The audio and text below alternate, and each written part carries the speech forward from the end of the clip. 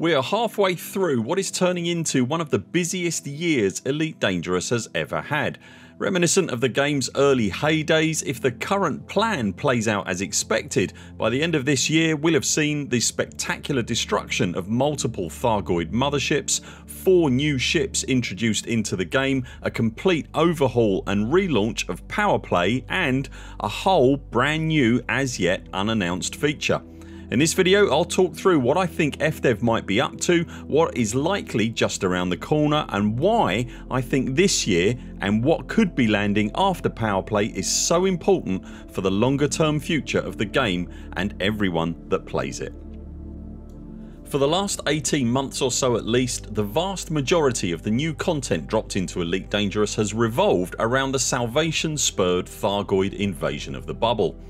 The emergence of a Thargoid invasion force and humanity's fight back has led to the eventual destruction of 4, so far at least, of the 8 titans, and whilst the mechanics of the anti-Thargoid effort haven't all been directly AX in nature, there's no denying that events in all of 2023 and so far the first 6 months of 2024 have, on the broader stage at least, all revolved around battling, escaping or avoiding Thargoids if you're playing Elite Dangerous in the bubble around Sol. As I mentioned at the time of this recording, 4 of the 8 titans are destroyed. The last titan to be destroyed, Hyades, went for an early bath 4 weeks ago, and the smart money is currently guesstimating that the next titan, Indra, will fall later this week, making this particular juncture the almost exact middle of the Thargoid war endgame. That is of course assuming we actually get to destroy the last 4 titans. I'm very deliberately casting a degree of doubt on the fate of those last 3 or 4 titans for a reason. The war has introduced a huge amount of new gameplay into the anti-Xeno loops at the very least. That gameplay would have cost money to develop, and it's hard to imagine a world where FDEV would just throw that work in the bin because we won and the war ended. I do think the war will end, absolutely, and likely quite soon in fact, but it makes sense to me that the gameplay we've seen developed for the Thargoid portions of the game will remain afterwards and will likely morph into other areas of the game at least. If it remains in a slightly similar form, then the gameplay requires the presence of at least 1 Titan mothership.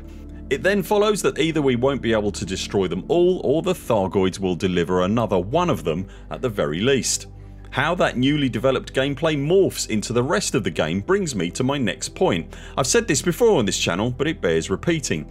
It strikes me that the most logical place for that newly established AX gameplay to move to is for it to be folded into powerplay. Doing so would give the AX community in the game a meaningful forever war with a goal, that goal being pushing the Danger Daisy flavoured advance back from human occupied space. There is the double advantage from Frontier's perspective of the presence of a Thargoid power player becoming a banner for the pro-Xeno community to rally behind. With that said, in my humble opinion, it doesn't make a lot of sense in lore for the existing Thargoid civilization to be accepting of human assistance, no matter how well meaning. From what very little we know of the Thargoids, their societal structure just doesn't work like that. They are, in essence, a race of huge insect-like beings, their hierarchy being formed from controlling hive queens down through purpose and task specific drones.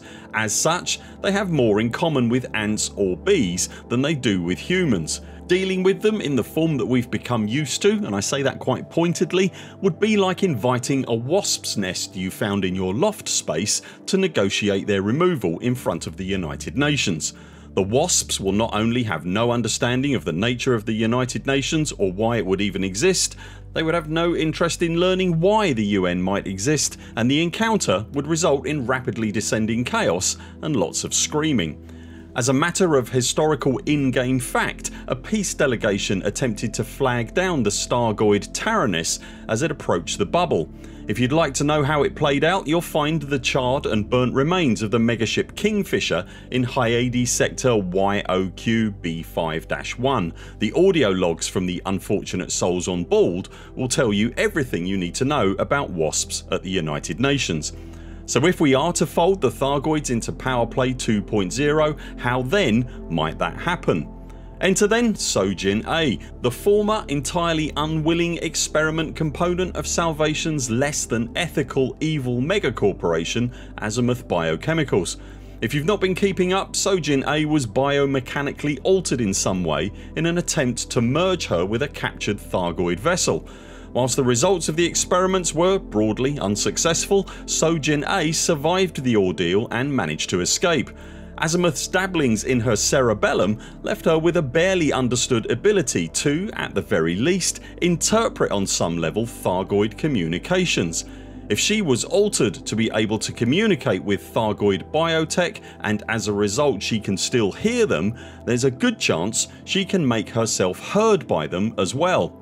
Whilst it's obviously not outside the realms of possibility, it seems odd that FDEV would go to the trouble of setting up Sojin A as a Xeno Dr. Dolittle to then not use her to commune with the Thargoids on a meaningful level. Don't misunderstand me here, I don't think she's about to join with the collective and become a full on Goid Queen Bee, but given an army of followers she could easily become a force to be reckoned with. There are, of course, an unknown number of quite devout Far God cultists who consider her to be of divine origin, but there are also, let's not forget, millions of abductees from the Thargoid War still in stasis, secured aboard the remaining 4 Thargoid mother vessels. It's been hinted at in the narrative that some of the early Titan rescuees had shown small signs of biological change.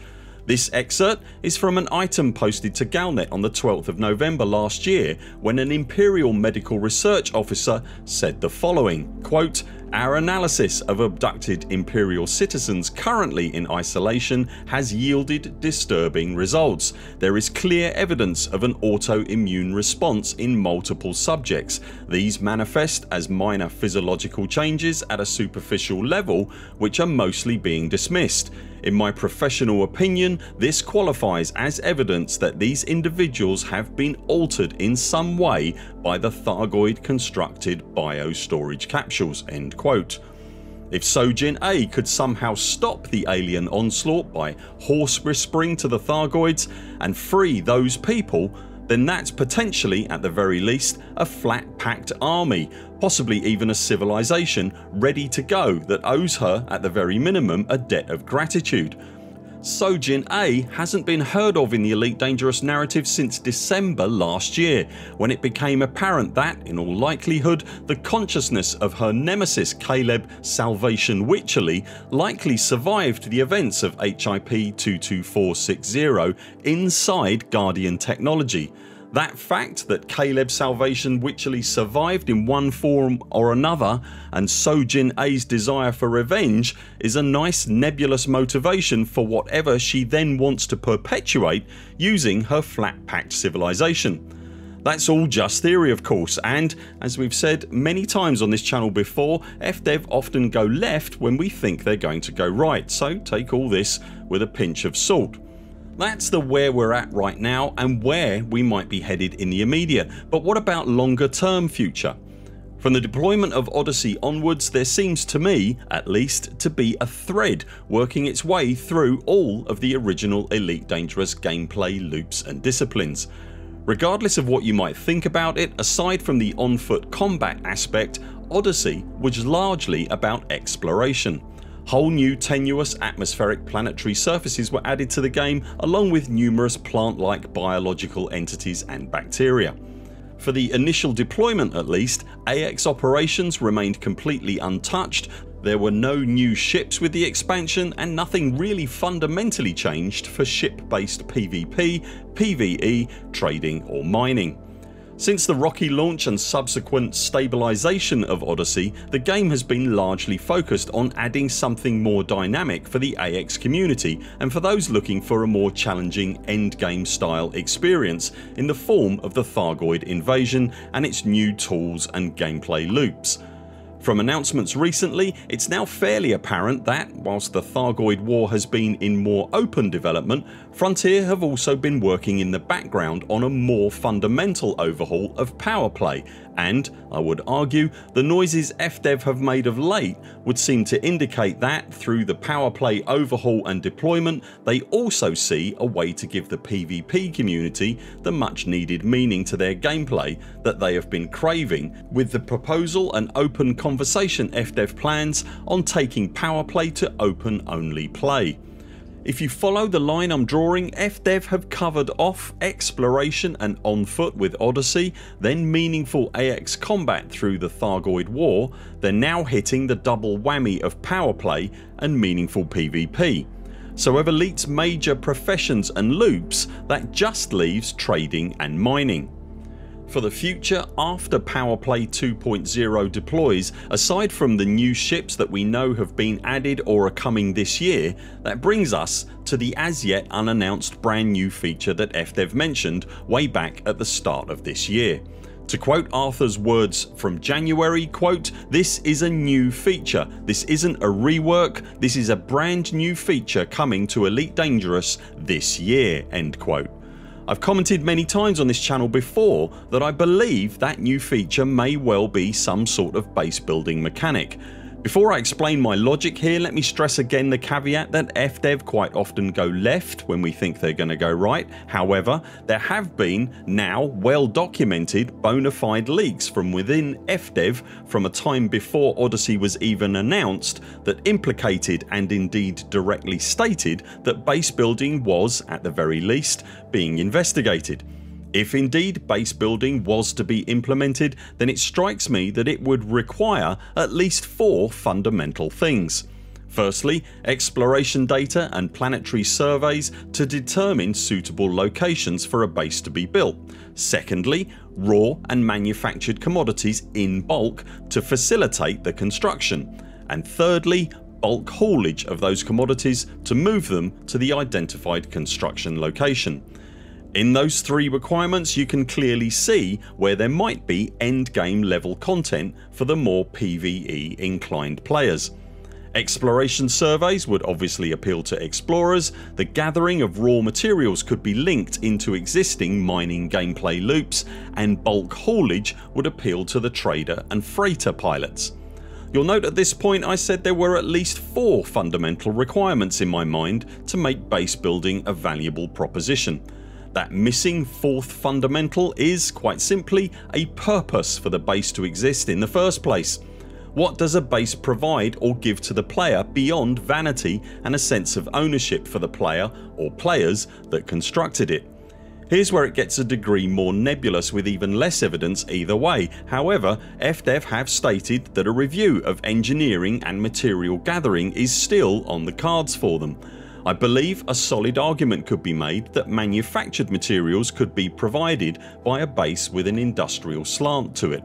Raw materials could be provided by a base with a processing slant to it, and signals gathering installations could gather data, etc. This is of course all conjectural, but if this is where we're headed, it would nicely round off a few loops, giving PvE players, traders, haulers, miners and explorers more meaning to their endgame beyond the acquisition of wealth, and beyond all this, it would reignite the expansion of the human occupied bubbles, opening up new gameplay possibilities and indeed real estate for player miner factions and squadrons, away from the struggles of powerplay and the limitations of the now somewhat overcrowded bubble around Sol. Do you think base building is in Elite's future? If you do, what features would you like to see from it? And if it isn't base building, just what is the announced brand new feature? Let us know in the comments below. If you've enjoyed this video, be sure to like and subscribe so that YouTube shows you all our content, and if you'd like to support our work here at the Buur Pit, you can also join us on Patreon. Links to that and everything we've talked about in this video you'll find linked below.